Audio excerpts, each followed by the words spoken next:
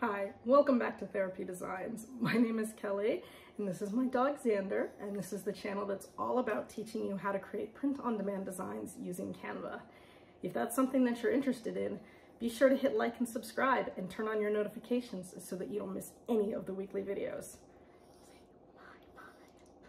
So in today's video, we're going to be quickly going over how you can use Canva to create mock-ups or thumbnails for your Etsy designs. So for an Etsy mock-up, I'll usually come up here and hit create design, and I'll do a custom size. And I'll usually do something around 2000 by 2000 pixels.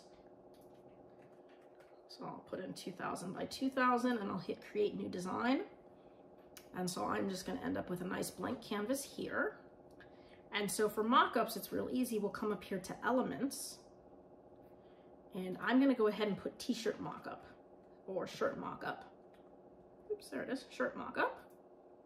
And we're going to choose photos.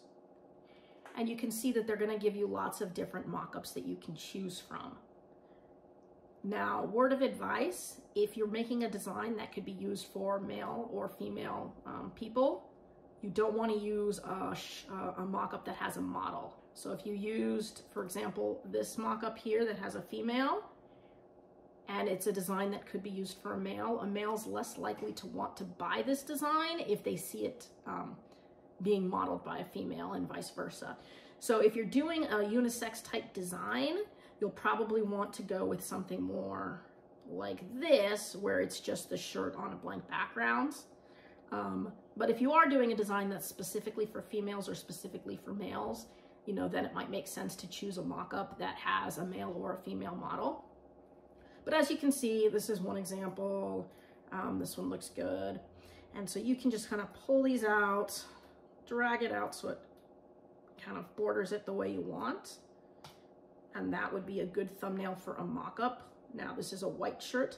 You'll probably want to choose mock-ups with darker color shirts just because they sell the most.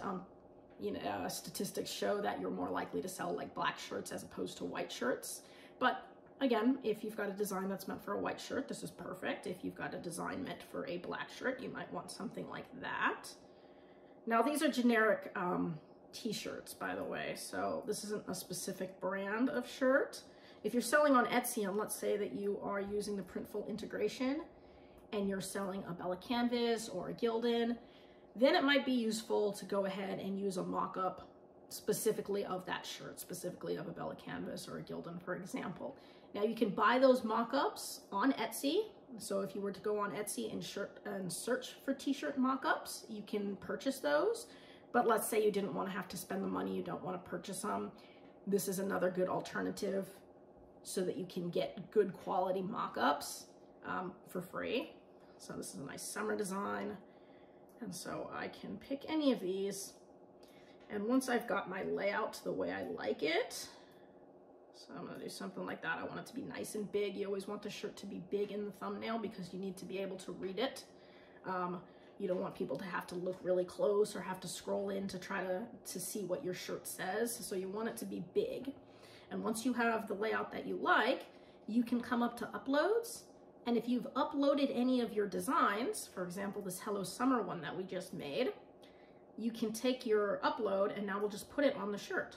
So we'll have to orient it so that it looks like it's going with the shirt, shrink the size down. It's probably gonna be on a shirt like this, something around that size. And so that's how you would go ahead and make a mock-up for Etsy of one of your designs. And that looks a lot better than the thumbnails that you would get if you were just using the Printful integration and using their thumbnails. So something like this looks a lot more professional and you're a lot more likely to make sales. So I hope you found this video helpful. If you did, be sure to hit like and subscribe and turn on your notifications so that you don't miss any more videos. As always, keep growing and stay creative, and we'll see you next time.